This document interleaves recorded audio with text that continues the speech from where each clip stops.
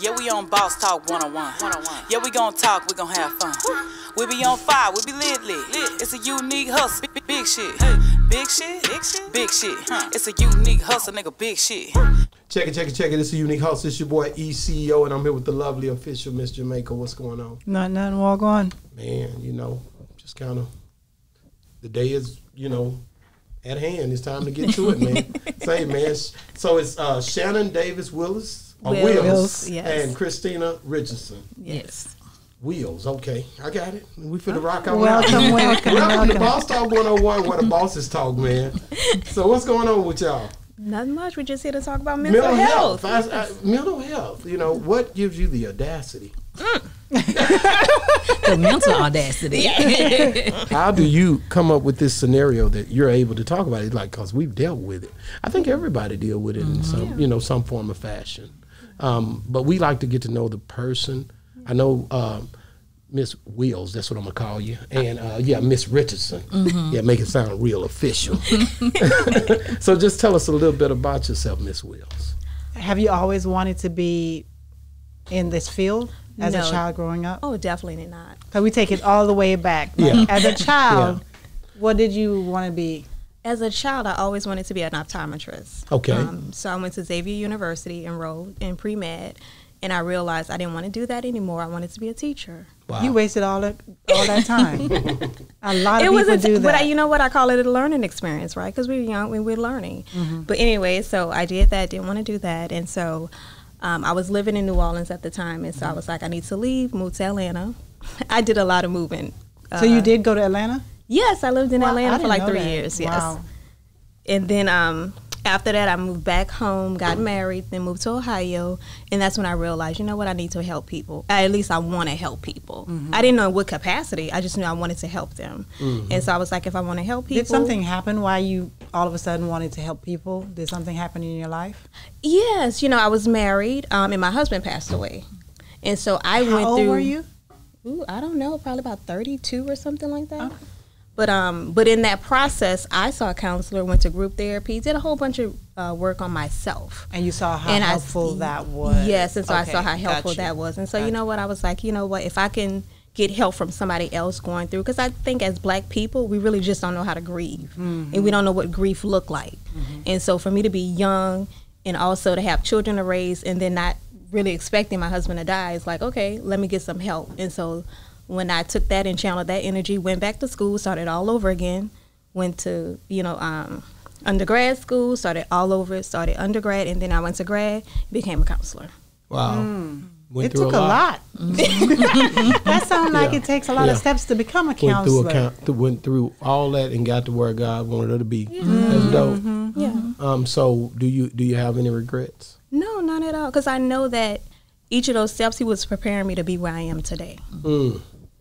And to become a counselor, do you have to go through all those steps to become a counselor? Yes, you do. How many years does it take normally? Now and today? Because I know you were talking about, it was different back then than it is now. I don't know what it takes today, and maybe Christina could elaborate on that. But I know for me, because I went straight from undergrad to grad school, and I went like summer semesters because I was determined, because because I'm older and I'm like, I don't have time to waste. And so for me, it took me about 2 years to finish grad school. Some people it take 3 years, but I did it because I was like determined to get it done, and I knew I was on a timeline. And you're a counselor or a psychiatrist? Counselor. A counselor. Yes. And I would think that you wouldn't have to, because I know that you are counseling someone, so you have to go over like behavioral, things in school and stuff like that. But I'm like, you don't have to do the medicine part of it. So I'm like, 2 years, it still sounds like a lot of years just for some counseling. But you have to realize you're still dealing with people's mental health, right? At the end of the day, you need training to deal with all of that.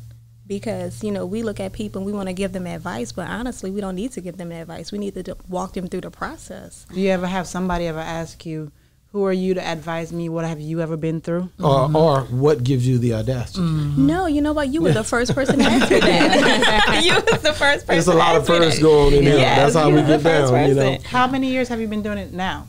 I've been doing it now. I started in 2016, actually seeing clients.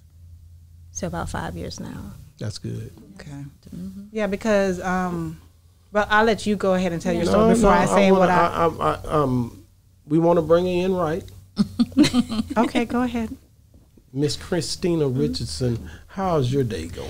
It's going good. I was telling your wife that I just got in from out of town, so. Wow, where'd you guys? Where were you at? Yeah, I was in Denver. Denver. What's going on up there? You know, I think Colorado. That's legalized marijuana. Wow. Yeah, that's what they're doing up there. I was not That's there. what they do up there. Yeah, that's it. That's what you were doing? No.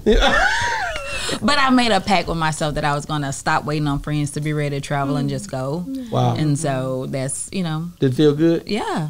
Yep. So did you know anyone there? No, not really. I just, just went up there, just have a. Was that your first time? No, okay. As an adult, yes. Okay. I went for a leadership camp when I was in high school. That's different. You don't remember half of the It was stuff. with church, so I ain't do nothing. In high school? And you can't remember what you done in high school? I was there for leadership. But she couldn't get away and do all the stuff that she probably What did she wanted want to do? Smoke weed? No. I'm pretty sure it wasn't legal back then. It was not legal. Well, I don't know. I'm just saying. But I get it, so traveling is a thing that we like. We enjoy traveling. I know I do. I can't, you like it, right? Yes, I or do. either you pretending real good because you sure be happy when we go. But definitely, man, that's something that makes you feel better when you get out of town and you just relaxing. You look out the window and you don't, it's new to you. Get away from your regular routine. Yes, That's the main thing. It's a part of my self-care. So So let's bring it on back. Come on back.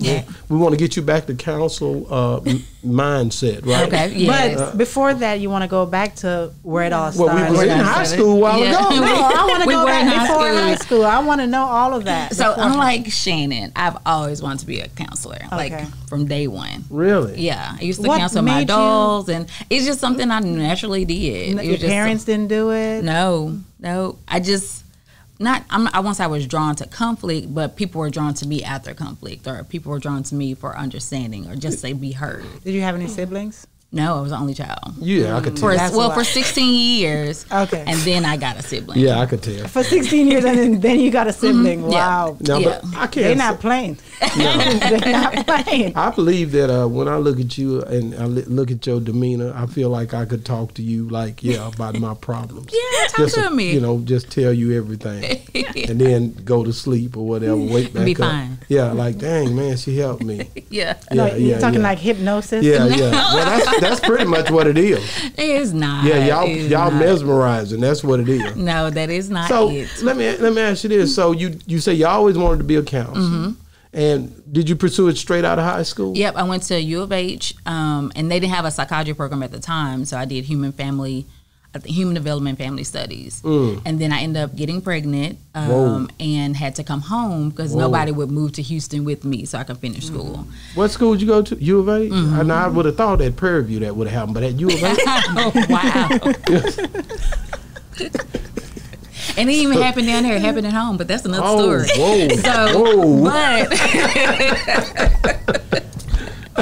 U of H was not the culprit. And so but I really loved it, and I wanted to continue, so I ended up going to UTA, and they had a psychology program. So I got my bachelor's in psychology from there. And then through having to be a mom and be full time, and I love that it didn't stop you from going to school. No, but it delayed it. It was my mission. Like I was determined to finish, and so full time student, full time mom, full time working. Did you have your mom and dad still around at that time? My dad passed away my senior year in high school, 2 months before I graduated, and then I did have my mom. She's I say I have a deep bench. Like my son has 2 loving grandparents. His dad is in his life, and so I had a deep seat of people who I could pull on to I got this to do and I got that to do, which I needed in my master's program because I was working full time and I was having to do hours, and he was in baseball, so I had to apologize to him a lot about not being there because I the things I was doing was for him. Do you ever realize before I say this question, I'm trying to get into the history. Okay, how long now have you been practicing? About the same time as Shannon. So I graduated December of 2016. Okay. And then it took me, I ended up quitting my well-paying job to go and make $14 an hour. That's what I'm talking about. But I want to go back to this question. With all the people that you've counseled, because I know a lot of times, just like you say, you had to apologize to your son a lot of times for different things. A lot of people who go through counseling, especially kids and stuff like that, you realize that it's because their parents are working all the time and don't have that quality time to spend with them, why they are a certain way. Do you ever look at certain situations and then reflect it back on your life and be like, I need to be doing this more, I need to do, you know what I mean? Well, you know what? So in my friend circle, everybody knows that my son has done something bad when he's with me. I don't have a problem being around my child. He goes everywhere. A lot of times they're like, "Oh, you about him?"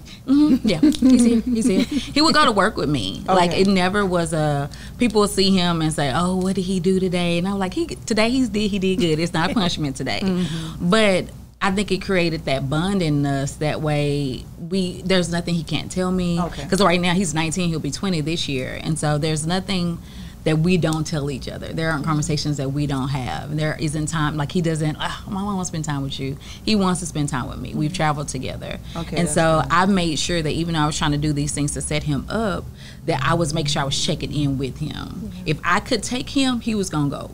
Because just like we had another young lady, Miss King, who she is a juvenile detention person who works there, and she takes care of all of these kids. And she and another young lady was on our platform, and the other young lady said that because she put all of the emphasis on those kids and treat them like her kids at home was lacking for the attention. And I've heard that. I've heard that from parents, and I'm like, how? Because I think with working with Shannon at Hamilton, a lot of times when I would see kids kind of neglected by their parents, or their parents don't know what to do, or hearing the words, "Oh, I don't want to hang out with them." I could verse you in Teen Titans Go. I could tell you about Pokemon, because my son would pop quiz me. So I knew I had to be ready and prepared, but I was in his space, and so I knew what he loved to do. And to think that my child is bothering me. I may be tired, but there's nothing that he couldn't ask me to do that I wouldn't do. Do you ever feel like you're overcrowding him? Oh, yeah. Yeah, he's fine, though. He's fine. But I don't think, you know what, we have our space. Like, he'll come home, and sometime I'll go lay in his bed and talk to him for like 5 minutes, and then it's fine. Like, the other night, he was in my room for 3 hours talking, and I was like, I gotta go to work. Does his father play part in his life at all? Yes. Okay. Oh, yeah. I'm going to say, you laying in bed with him and all that is confusing as hell to a boy. It's like, you know what I'm saying? Like, unless his father's taking him and doing some stuff with him, mama, I've heard these stories where mothers say, I was the mama and the daddy. Well, no, you wasn't. No. I was not. You was not the mother and the father. You may have been a good mother, but you was not the mother and the father. Yeah. That plays a significant role, and both of us didn't have our fathers in our lives. And so no matter how much we may have had bumped heads or even not liked each other that day, we will put our face together and make sure that he had a father and he had a mother. I like it. And it was a struggle for us, but we, struggled on the background, but made sure he had a front. Like, if he asked us supposed to go to the movies, we were like, we'd be in that movie theater watching the movie with him, and then we'd go our separate ways. But we had to, because we wanted him to not be without either one.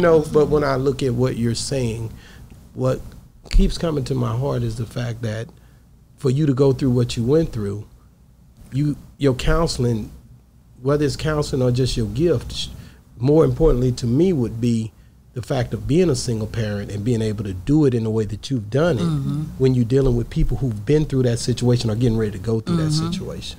That's the thing that keeps poking at me as I'm talking with you. Yeah. Like, that part right there, I seem like I know what I go through. It becomes something where we can reach out and like things you went through or you went through. Those are where we're powerful at, because we know we're telling you everything that we went through, not something we read in a book. But it's something that life put in our face. I was pregnant when I was this age, and I was going to college, and you get a girl that comes sit in front of you and say, well, I got pregnant, I can't do it. You see what I'm saying? And then you can give her reassurance when somebody like a male counselor or somebody who have never had a child and go through that experience, wouldn't be able to do that. True. So that's powerful. Yeah. And saying that, recently we had a young lady on here, and she went through abuse when she was 4. Yeah. And she went to counseling and all of that, but she felt like, and I asked her, do you feel like the counseling even helped? And she's like, no, because with what she had to go through, they reiterated her whole scenario of what happened over and over and over every day. And partially, to me, it was an investigation to try to see if what you went through actually happened. And she said she understood that part, but not over and over. So because of that, she had nightmares. She can tell you everything of what happened to the T, because it's almost like they rehearsed it every day because of the questions that but she's like, that shouldn't be for a 4-year-old child. But it had its good and bad, because now she's in the music, and one of the traits that they try to help her to do is to write down a lot of like what she was going through, whether through song or whatever. So that made her to be a good songwriter. But the other part was them reiterating that every day. And she's like, she wants to go back to be a psychologist or psychiatrist, because she wants to change that. Because for kids, they shouldn't do that. For children, for her being that person on the other side, it does not work. It does not help. And a child can't turn to a counselor and say, I don't want this. Yeah. But and then for her, I'm sorry, for her age group, say so it happened at 4, they caught it at 4, it may have been for the investigation. Exactly. And that's the bad part about it. They should have had somebody on the other side not talking about it at all, but making sure she was stabilized. And then you got the investigator over here trying to get the details to make sure they put whoever behind bars. But I think that piece on the other side was missing of, how do we get this child stabilized? How do we make them back to a 4-year-old and not focus on the investigation part? So this sounds like that's what was missing. Right, because that person who was asked, when we were talking to her, she was like, that was a counselor. She didn't make it sound like that was the investigator. It may have been because they do have those like counselors who are in the role of, because you got to be able to talk to get the, you got to know the skills to get the, but you got to have that other person. Well, I said, also, I know I seen a situation in my family where a young girl had said that something had happened to her, but she was coerced by her mother. So it goes both ways. It does. So you can't just look at it all. We can't ask these questions, because at some point those questions, if it's some, some coercing going on by the parent because they're mad at another individual, then you don't want to leave that person victimized as well. So you need to be trying to figure this out. This is a very touchy, complicated situation. It is. But it's definitely something that you have to, I say pray. I don't know what y'all might be Muslims or whatever. I don't know. They still pray. They know a lot. Yeah, they do surahs. I know. Yeah, 5 times a day. Yeah, you got the right one over here. So, But at any rate, you gotta definitely know that the decisions that's being made for both parties are being looked at in the correct manner, because there's a lot going on with a lot of things, man. And I'm not just, I have to be I have to look at it from both sides. That's all. I mean, because that's the last thing my father told me about when he passed away, about his brother and some stuff that was going on, to where if he hadn't have did what he did, my uncle would have been in a lot of trouble. And, and like I said, it's a touchy situation. Arkevius Armstrong was on here. He flew in from North Carolina. He's a motivational speaker, and he went through a lot. He was molested 4 times before he was 12. 11. 11, 12. Yeah, and 2 by female and 2 by male. 2 by male relatives in the family. This stuff is serious. Yeah, and we don't talk about it. Yeah, it's the yellow elephant in the room. But in today's society, do you find that there are more people coming up and talking about it because they've made it? I would say that almost the Me Too movement helped a little bit, because people felt more comfortable. Women felt more comfortable getting up and say, "This is what happened." Because compared to when you were younger and something happened and you went and told your mom, and she's like, "Don't tell nobody, because I don't want anybody to look at you as being a victim, or look at you. You got to be strong." Whether it be because the mom had went through the same thing when she was younger, and that's what her mother told her to do. So now she's telling her child, this is the same thing, this is what you need to do. Just brush it off, act like nothing happened, stuff like that. But nowadays you find more people are saying, hey, because they're having more avenue to show the procedures of what to do. Go to the police, do this, do that. Do you believe that to be true? Well, I think now people are more self-aware. Like understanding what happened to me as a child directly affect me as an adult. So I'm getting a lot of adult clients that thought that they were over it, right? Even though they never saw a therapist, even though they probably talked to their mom, went to the police, it was reported, and they thought they were over it, right? Because that's the word they use. Oh, I thought I was over it. But then life happens and something triggers them. And so that incident that happened maybe 15 or 20 years ago is now showing up in their life. And so I think the Me Too movement brought like a self-awareness to people to understand that, okay, what happened to me as a child is going to directly affect me as an adult in my relationships, right? Because it's hard to find a healthy relationship if you've been traumatized as a kid and you don't know what a healthy relationship is. Can they be over it? Is there such a thing as being over a traumatic? No, and that's like the worst. That's the most insensitive thing you could tell anybody. It's like you stubbing your toe and your husband being like, "Man, this still ain't hurting." You don't feel this pain in my big toe. Like, I'm not over it. Now, how would you know? Let me just go there for a minute. I'm just saying, I just feel it in my spirit. That's what happens. That's just what happens. Now, I get it. You want to throw your scenario out there, but let me just go over that with my wife right quick. Baby, have you stumped your toe lately? You know? No, I get it, man. All I know is, from where I come from and what I believe that there is healing. Yeah, definitely. I believe that God can wipe things clean. I really do. If it's not true, then what I read is not correct. Because it said, if any man be in Christ, he's a new creature. So for me, it's a new slate. You get to start over. Because what happens is, if you tap into what you really believe in and you really are one that's spiritually grounded, then you, not what your mom and them taught you, not where you went, but really get a connection with God. I believe that there's healing, according to what I believe.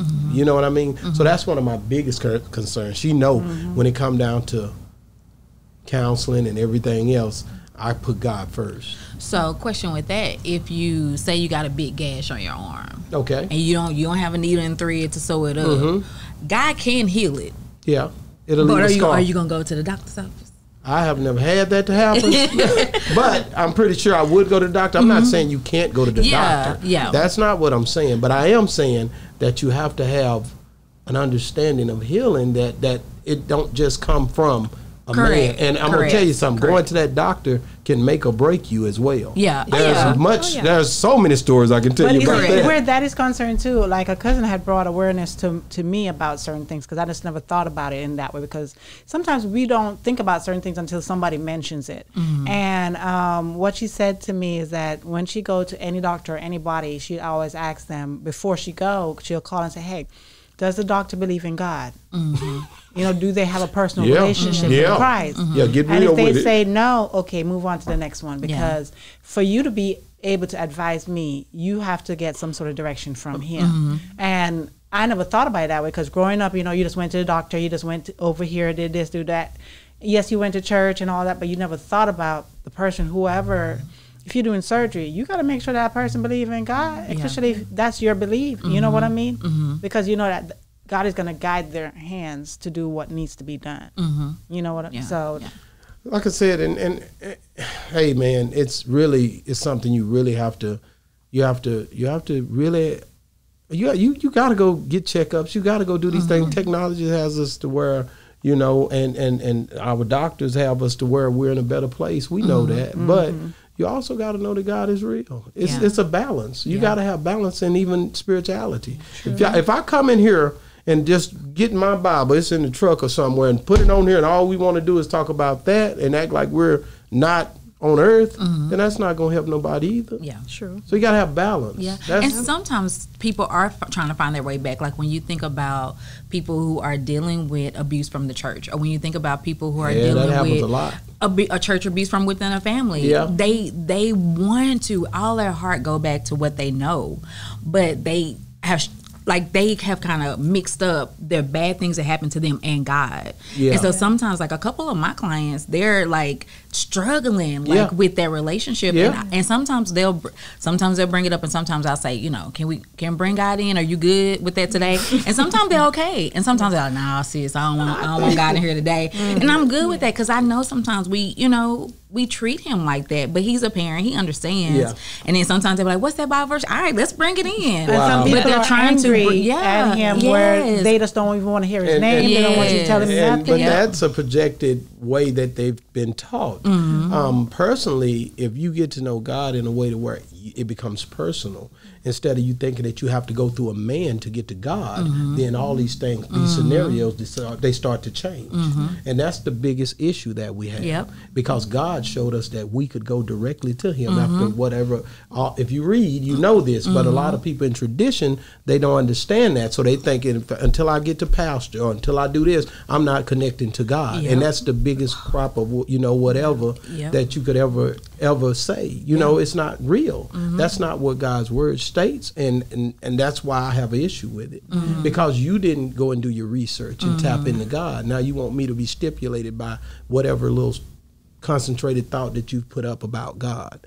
And that's what people do. Not only do people that don't know, these are people that are in the churches. These are leaders in the churches, controlling people by using scriptures and all kinds of stuff. And that's where it comes in, and they just don't know what to do. Like, when we think about our profession, we have so many young men who were led astray by men in the church. So now I don't trust men. I may be homosexual. I don't understand this relationship with God. So how all this mix of things that are wrapped around this entity of church, but it's not, they're not, like you said, going back to the Bible and seeing those pieces. They're not reading. What percentage of clients come into you? Oh, it's a high percentage. I know the question. With stuff like that. Oh, it's a bunch. I've had, surprisingly, and I think it's because of how I was raised and just being raised in the church, he just be sending me like, all of them, like, they going over there. Yes, and I'm like, I intentionally did not put Christian counseling on my profile. I don't want it. But they coming anyway. But they coming. That's right. They coming. It's your ministry. Well, not only is it a ministry, it's a big issue that we have in society today, because everywhere you go, people are telling you this is what you need to do, and a lot of times it's not correct.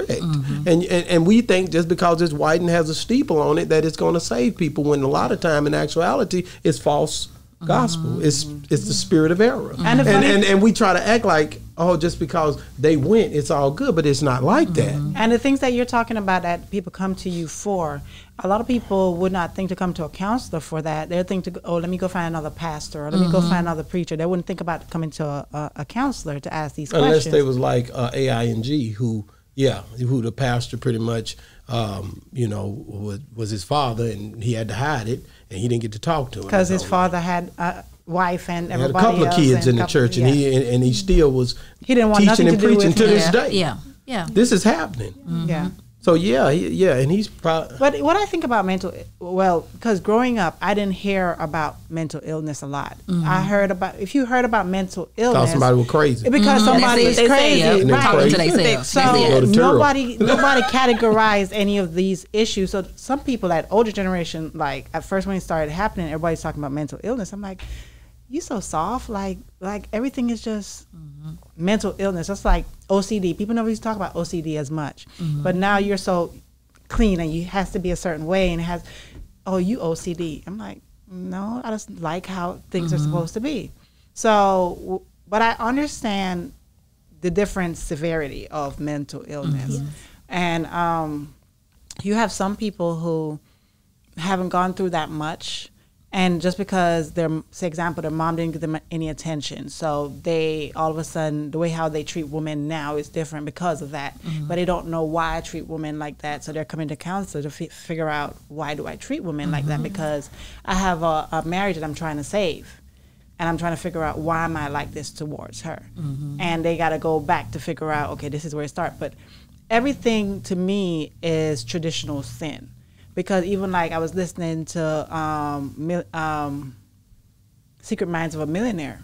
And it's a book by T. Harv Eker. Yes, and it talks about changing your mindset, because we don't realize, or blueprint is what he calls it.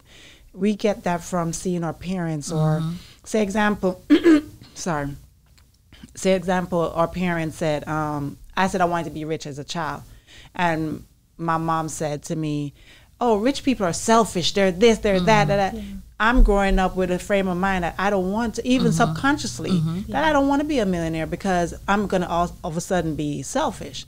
And it talks about stuff like that. So it just could be the smallest thing somebody say to you that all of a sudden subconsciously you become that. Correct. That's like even when you think about kids, when if a mom constantly tells, like if she has a bad relationship with the dad, she tells, you're just like your dad, but all he hears is negative about his dad.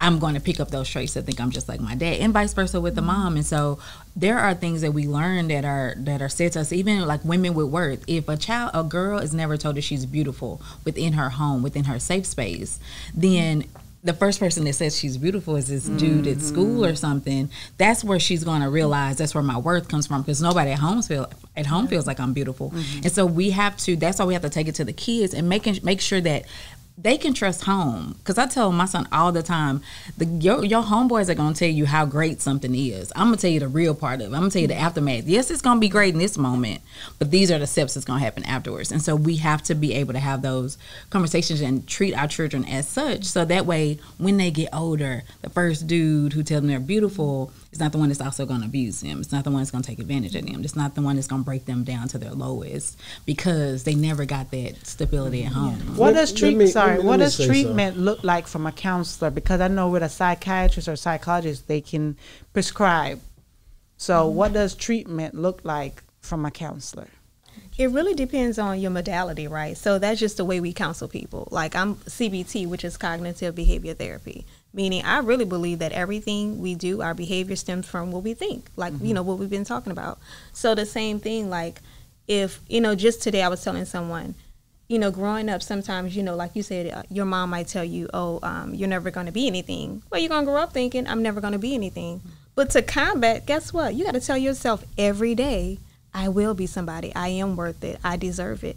You have to constantly tell yourself that every day. And it's hard to get females to understand that concept because they don't never hear it.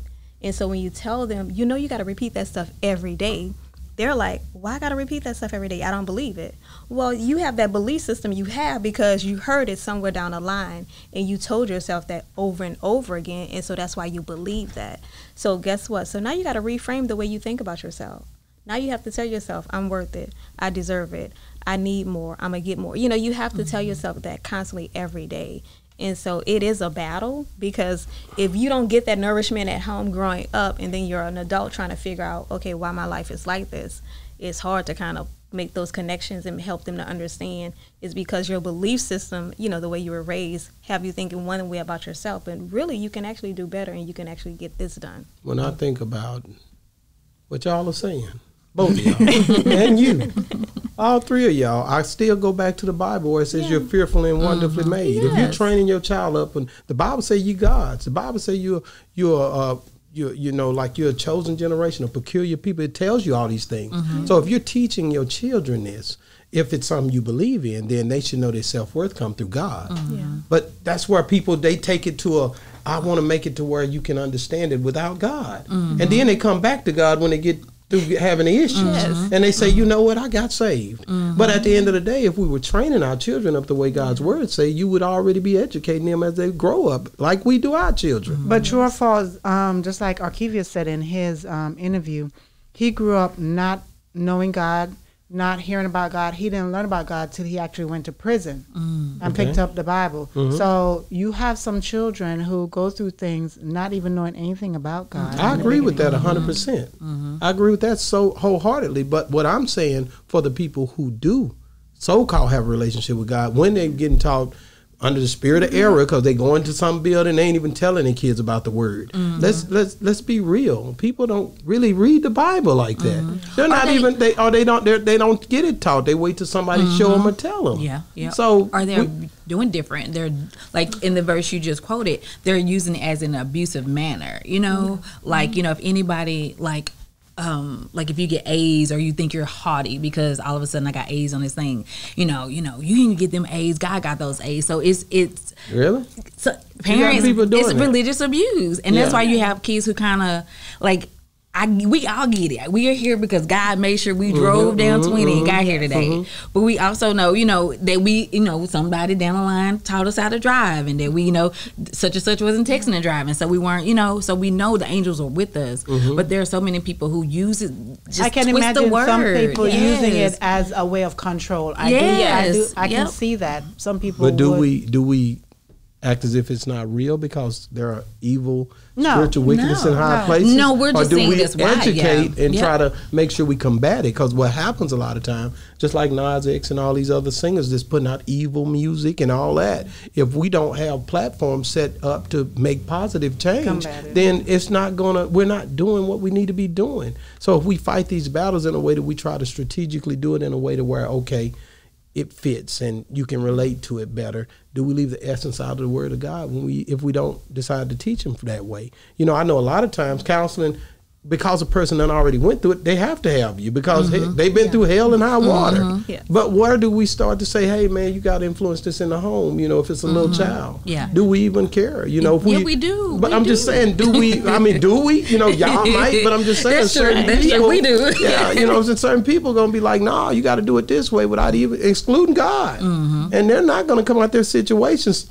From what I believe, I'm telling you, they're going to go right back. Y'all going to make a lot of money is what I'm telling you. Because they coming right back. Yes. I'm telling you now. Yeah, we know. They coming right back. You could be there 15, 17, 22 years. They'll be back every time. Do you ever have clients that you have to reprogram their mind, so to say, and tell them, okay, look in the mirror, say you're beautiful, and they actually do it, and then they do believe it, where they don't need it anymore?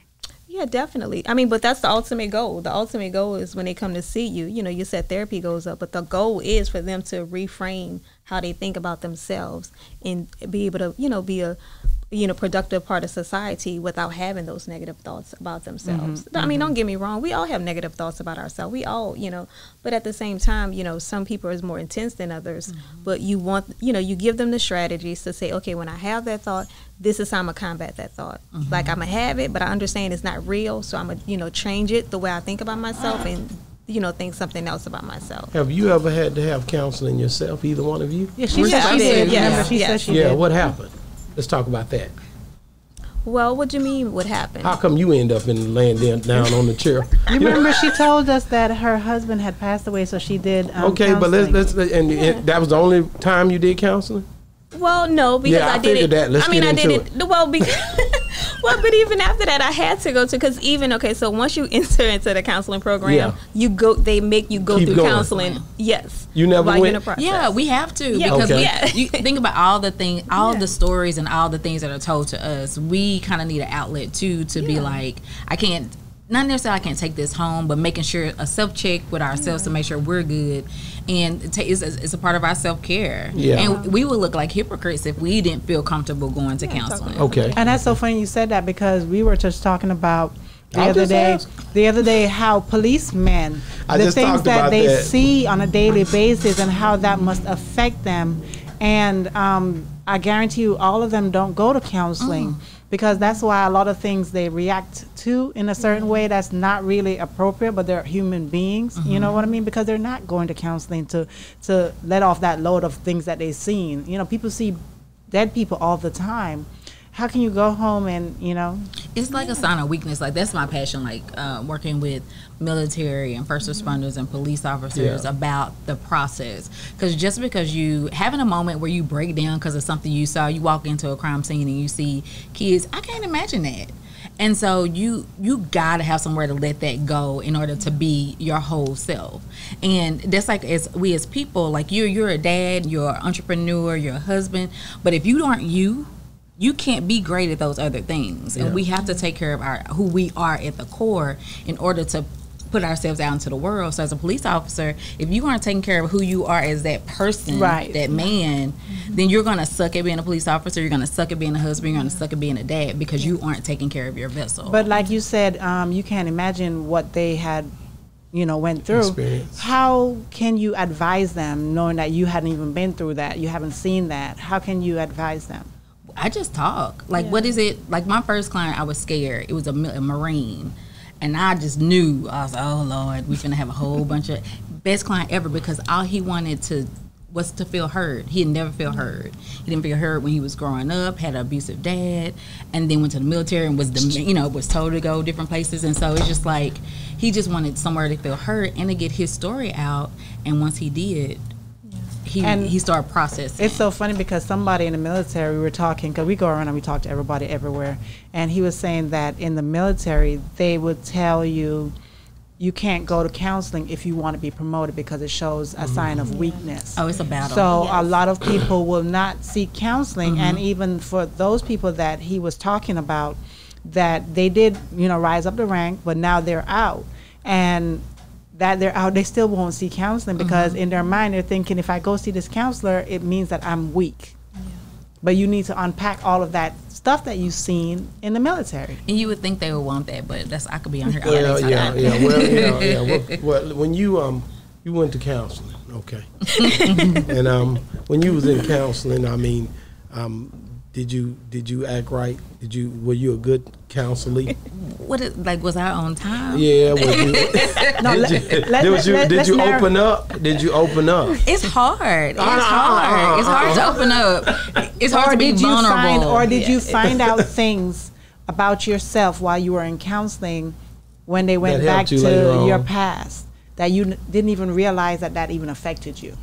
I can't say I did, because my first sessions was with the school, and so I know I have daddy issues, not daddy issues, but I have daddy issues.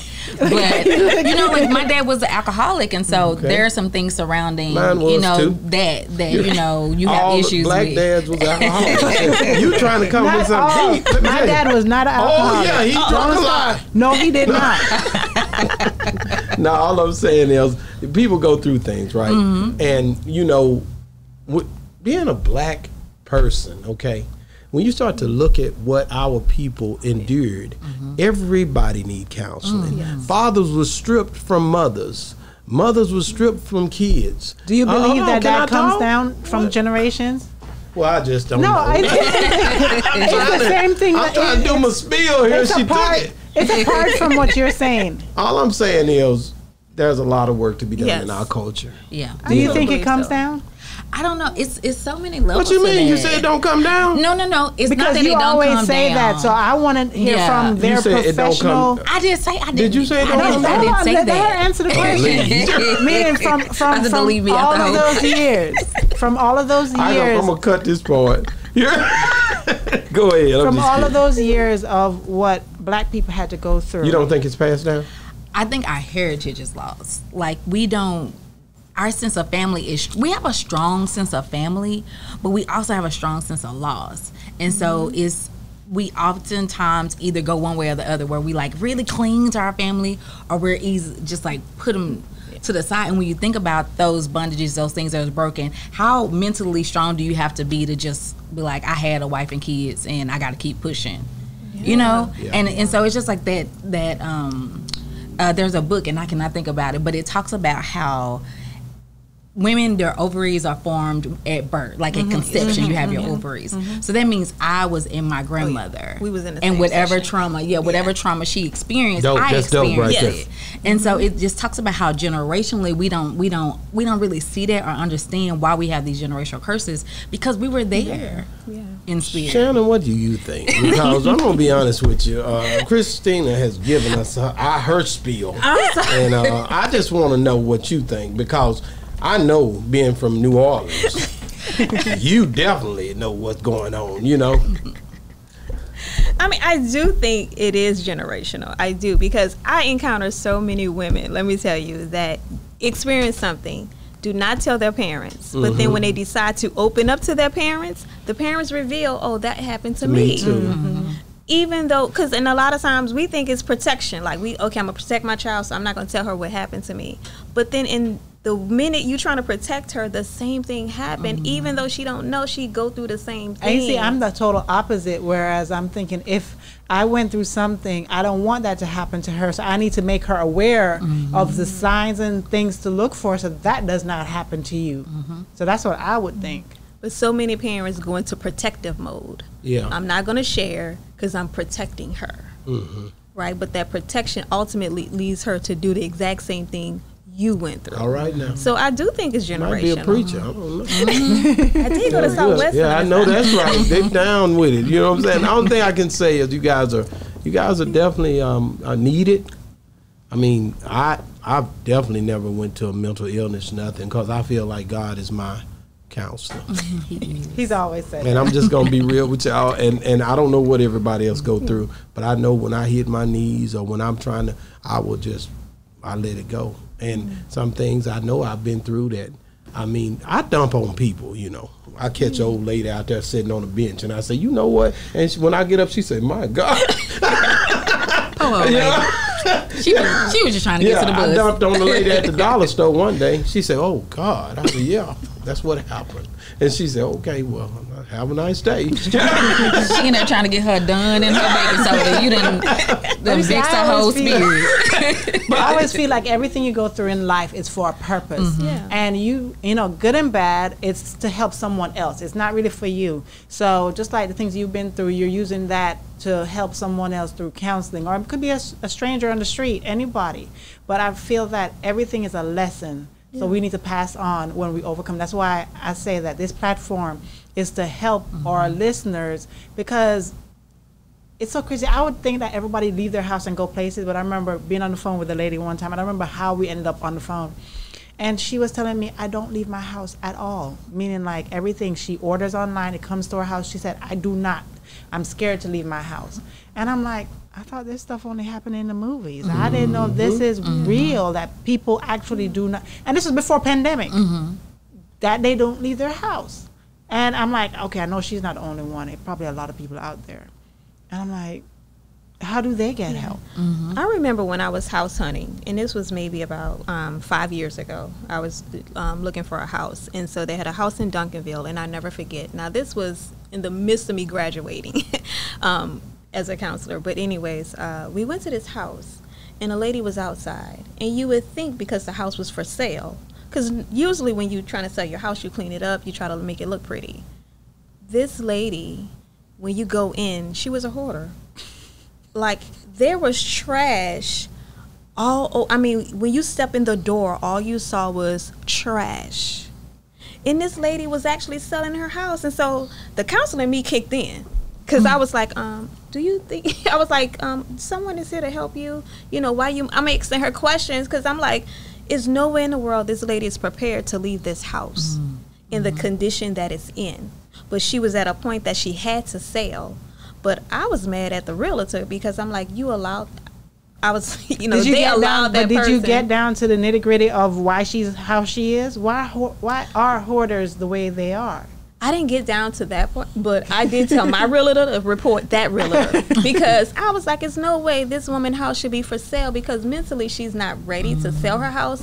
But it was just the way that the house was just presented. We have seen, because the thing is that I've never seen anything like that until, you know, we watching TV, you know, that show Hoarders, whatever. I saw it, but it's a totally different when you see it on TV compared to when you see it in real life. Because same thing, we knew someone about a month ago who was selling their house, and we went to see the house and say, this is the ceiling, right? Whenever I stepped into the house, the ceiling was right here. But naturally, if it was a clean floor, the ceiling would have been right there. So that's how much clothes that was in. And she was like, oh, this is the kitchen. And even in the kitchen, you couldn't see nothing. I'm like, okay. I realized why she left every day. She probably went to buy food to eat out, because there's no way you can cook in that house. You couldn't see the garage. You couldn't, her bedroom, you can't sleep in it. So I don't know, in my mind, I'm like, how can you live like that? And yes, they didn't have any kids, but she was married. And I couldn't understand. I didn't go into counselor mode to find out, but it was curious. When you said that, I'm like, why do people hoard? Is it that they're holding on to something that they've lost, and they're trying to, It could be regain that? It could be a number of reasons, right? Because this is the thing. Everybody have their own coping mechanism, right? Everybody goes into, whether alcoholism or exactly. whatever. So it could be collecting things, right? We all have our own coping strategies that we use when we're, experiencing anxiety and stuff. And so that could be just her coping mechanism. Not that she was trying to hold on to anything, but maybe she felt like one part of her life was out of control. But I can control what's coming in my house, so I'm gonna just buy up everything and put it in here, right? So it could be. How did she convince her husband to feel the same way? Miss Counselor. Because he was in there with her, and he was really living there with her. And he's an enabler, and he used though. to worry me every day. Yeah, he come over and talk to me. I say, you all go clean that front of that house up. You live next door. And I say, the city came through here today. I just say little stuff to try to get him, and he would clean it up after I tell him that. But now they finally sold him. When they did, I thought about buying it until I went in. I was like, no, I'm not going to do this. I can't deal with this. Even though it was a good deal, I couldn't see the floor. I couldn't see the walls. You couldn't go in the room. The room was blocked out to where everything was coming out. Let me tell you how much things she had. Picture this. It's a 3-bedroom house, right? They took 3 huge truckloads. When I mean truck, it looked like, like the 18-wheeler back of the truck. 3 truckloads of stuff out. And it still was full. It was, the garage was still jammed. They left a whole bunch of stuff there for whoever got it to clean the rest of it. And even then, when they came in, they probably had another two big truckloads like that full. Oh, my God. That's how much stuff was in that house. So let's get back to mental health. Christina. What's the worst thing you've seen? Now, let me ask Christina about counseling, abuse. Have you y'all ever been through abuse to where a man hit you? No, I haven't. Okay. You? No, I've been. Don't lie, because I was thinking about something a while ago. I said, you know what? People not opening up, not even y'all. People not telling everything. Drop it out. No, I mean, like, I've had those times. Did you hear what I just said? I've had a time. We sitting here talking, but a lot of time people not being real. Oh, yeah. I want to hear everything. Let's go. Get that camera on. I've been in relationships where we've had a little bit more to test our boundary. And so it's not that I've never been hit, slapped, or anything like that, but I've been handled in a way that I was like, wait. Oh, somebody roughed you up? Yeah. Not roughed me. See, there you go. Yeah. Shake you a little bit. But I knew in that moment I didn't like that feeling. I wanted to leave. And so I wanted to leave. And so, but when you think about abuse, a lot of times people don't leave because of the familiarity of abuse. Well, the reason they don't leave is because they grew up maybe seeing it familiarity of abuse. Like they mama went through something like that. And I talked to one of my friends years ago, over 20 years ago, and he say, man, me and this girl was together, and when we got into it, she wanted to go and have sex. Like she wanted to, after we had gotten into a big argument, when I was getting ready to leave, she ran into me and I pushed her back and she said, come on, man. I'm like, he was like, and that's the way she, in her mind, felt like love was expressed. And this is what we deal with mental illnesses. People get caught up mentally, like you was saying first off about the mind. The mind is something that the Bible even tells you that you have to renew. So these things are really ways, when I hear counseling, most of the time, that's why I go back to the Word of God, because it always reflects something that came from a place there that I can relate to, because I read. And I'm like, that's the same thing you say. They should have read that, but everybody's not reading. Correct. And that's the part. That's the part right there. Or they have been reading, it goes back to that abuse. They have been reading and it's been twisted. And it's also like, if you think about it, if we bring God in, if you think about it in a sense of like, I'm a person, I've never gone to church. I don't know about church, I don't know about God, but then they come across me or Shannon who do know about God, and I'm not talking about out the gate we like let's pray. No, but eventually over time, as they start to bring it in, you're able to like drop a little bit in, and then you kind of form that relationship, and then you can send them out. It's not about us being preachers or whatever, but if this is, like you say, if this is my ministry, he's gonna figure out a way to make it work for him. That's right. That's true. And I don't have, like I said, I don't have to put Christian counsel on mine, because I don't want anybody to come in feeling like they can't just be. I'm gonna come in with the gospel. You're gonna stop some people from coming to you as well, who need me that help because they see the Christian. I don't want to hear about God. That's what people say on here a lot of times. Yeah. First thing they say, is this a Christian podcast? because of the way we talk about God. And I'll tell them no, because it's not. It's a podcast. Are there Christians here? Yeah. But at the end, Christ followers or people who are in Christ, as the Bible says. It don't say Christians like that. It say in Christ. That means, hey, yeah, we can talk about whatever, but just because you say this or that doesn't mean I'm going to say this or that. And I feel like I'm the light that can lead you out of darkness. So I don't trip. You can do what you want to do. You know what I mean? But if you keep messing with me, it's going down. You know what I mean? So I just know God been too good for me to, I will never deny him, but I will meet people where they're at. You know what I mean? And that's what y'all do. Same exact thing. I'm not trying to drag you anywhere. And I always tell my clients, you come in, it's like you're going on a trip. You have all your suitcases. You tell me which one you want to unpack, and we'll focus on that one. Wow. It's not about unpacking all this. And he's at the laying same down, time. or she's sitting on the chair. They sitting in the chair. They sitting in the chair. He watched the movies, man. I used to go to the store and say, "This is a couch I'm gonna have in my counseling office. I have this. Oh, it's comfortable. Give me a couch. Man, that be done fell asleep. Man, I'd be mad. So have y'all ever thought about doing some things to where? And I know, are y'all independent? Are y'all private owned? Or I mean, like I could do it. Like if people sign consent form, we could do a TV program where y'all talking. That'd be dope. Let's talk. Let's talk about it, right? Let's talk about it. And we do the segment where we bring people on. That would be dope. We'd be like, cause counseling is popping. That's what everybody's into. Y'all, it didn't used to be like this. But after pandemic, it even went up a lot more because people needed someone to talk. They were isolated. They were People were so. Counseling went up because people were so isolated. Right. Like if my habit is to go here after work, go do this on Tuesdays, go to the gym, go do this on Wednesdays, and then I was told in one day to not do any of that. What percentage you think went up? Man, it was, I don't even know the number. I was about 300%. Miss Richardson. It went up 3%. Was it more white, black, or is everybody? Everybody. And then also the pandemic made you face whatever you were going through. Because we had, if you're always busy, you have all these distractions, and now the world, everything is shut down. You have no choice but to face what you're going through because you don't have all the distractions. You don't have no choice but to look in the mirror and say, you know what, this is what I'm dealing with. And so the pandemic helped a lot of people too because I'm like, you gotta face this. A lot of people don't like their kids now because of the pandemic. Well, no, they didn't like them before. That's true. How is the virtual counseling compared to in-person counseling? That's a good question. I love it. Because she don't have to leave the house. She's sitting back. Yeah, well, go ahead. She dressed from here up. Can't stand up. Accidentally like, got my pajamas on. Definitely, you know. I mean, can you see everything? Meaning, like, you know. Do you think you're still helping? As much? Yes. Do you get the same feedback? Can you? Yes, because it forces you to be present. Right, because it's you and the screen, and it forces you to be present, to pay attention to them, and nobody but them.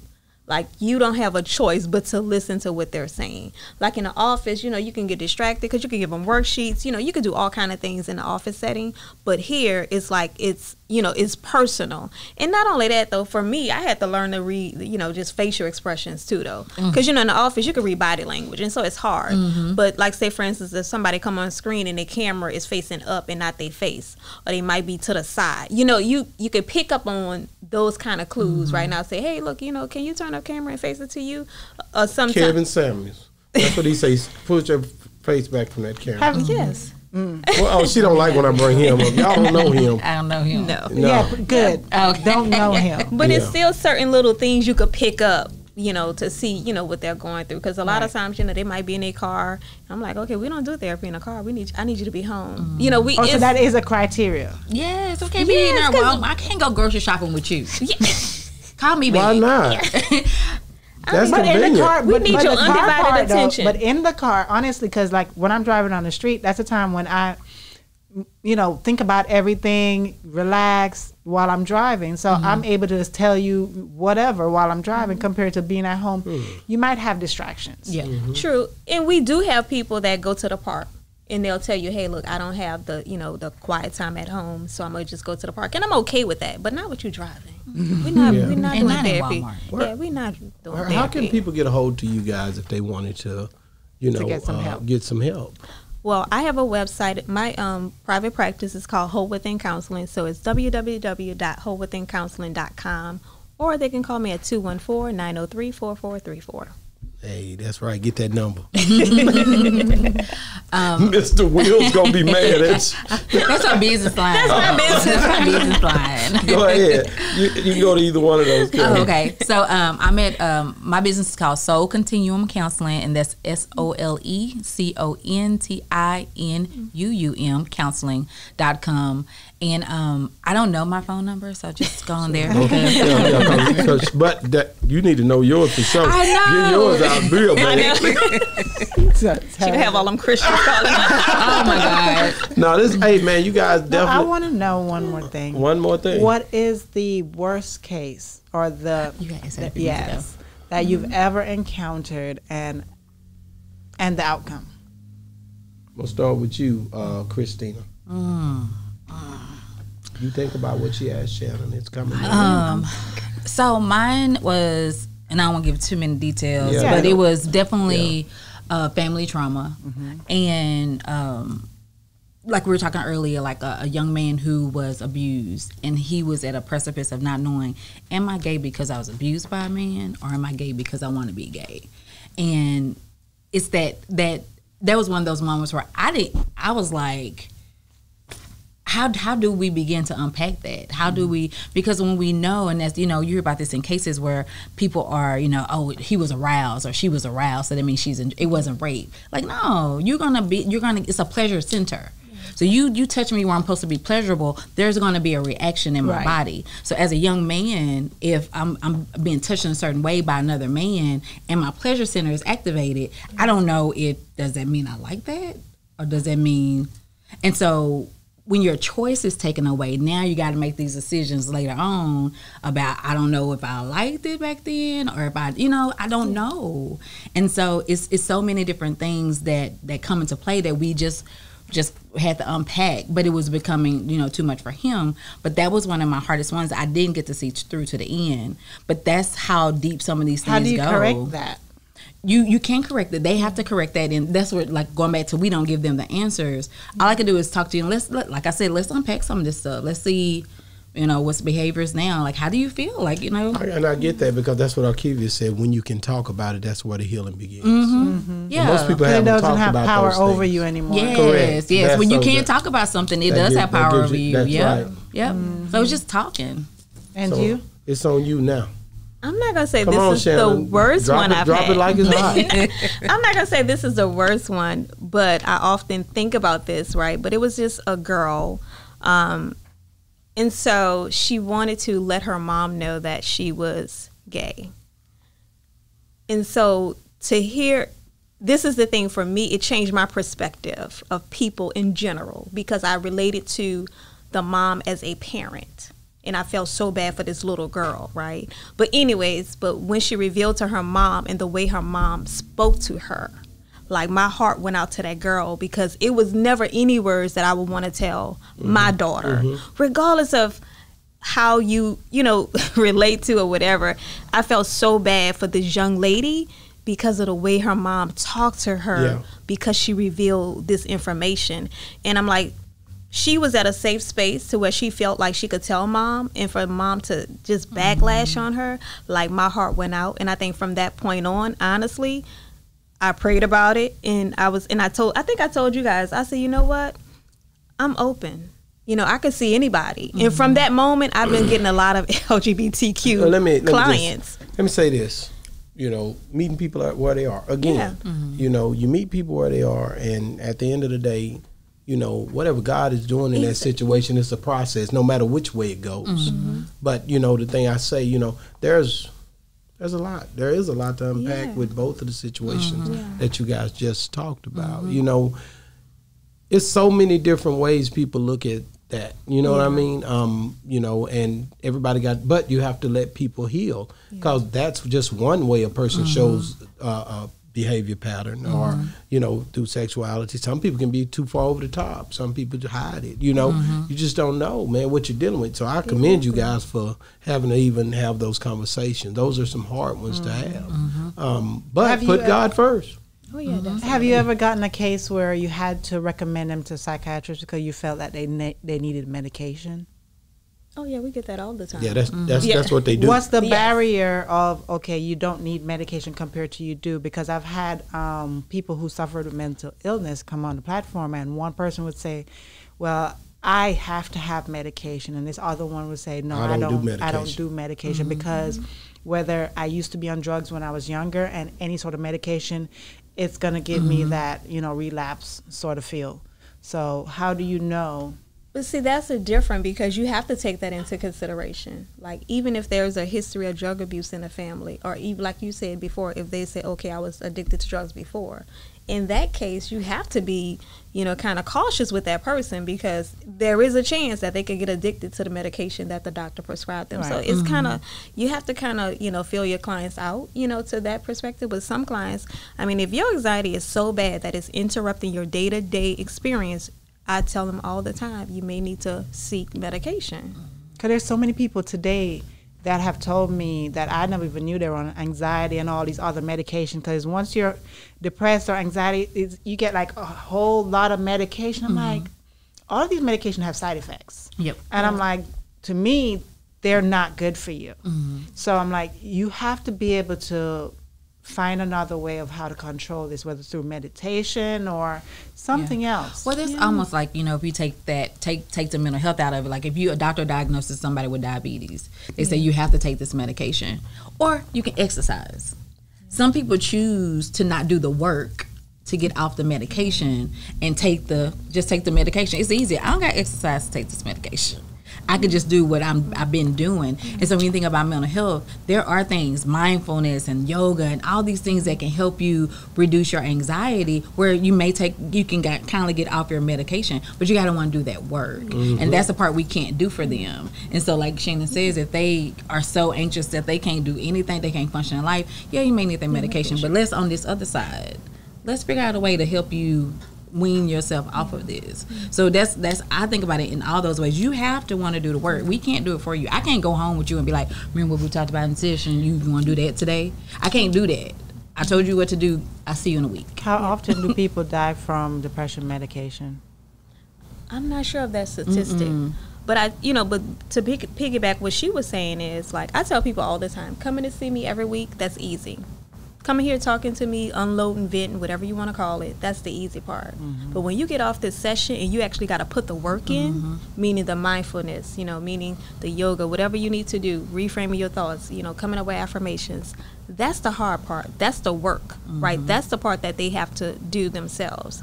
Because, they'll come and talk to you all day and vent and do all these things, but then they leave and they don't do anything. Right. So guess what? They're going to come back the next week in the same situation. They use you as a what you call it, a crutch? Yes. Just to do, because the reason why I asked you about people dying from that medication, because we had a friend who she had lost her mom, and then 2 weeks later, because her anxiety and all the depression because of that, because her mom died just like that, it wasn't anything expected, and then soon afterwards she was on all this medication, and then I think the doctor had switched the medication. 3 weeks later, she died. Like, her husband was trying to wake her up that morning, and she didn't. And the day before is when he switched the medication, and then all of a sudden the next day she died. Yeah. And I'm like, okay. They try to say that the medication didn't jive.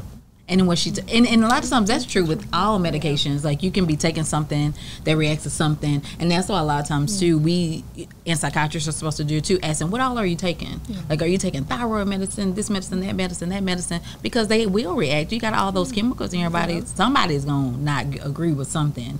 And so, but yeah, I don't know the statistics on that, but that, a lot of times people aren't just taking depression medicine. They're taking so many other things. Yeah. Well, guys, I'm fit to bring y'all back to Earth. Which you've been in Earth, but a lot of those conversations was beneath Earth.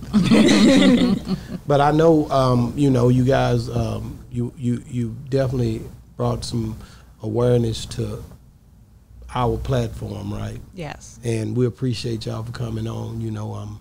If you got something going, you're trying to get something out, researched or whatnot, or if you want to tell the masses this is the channel to come on.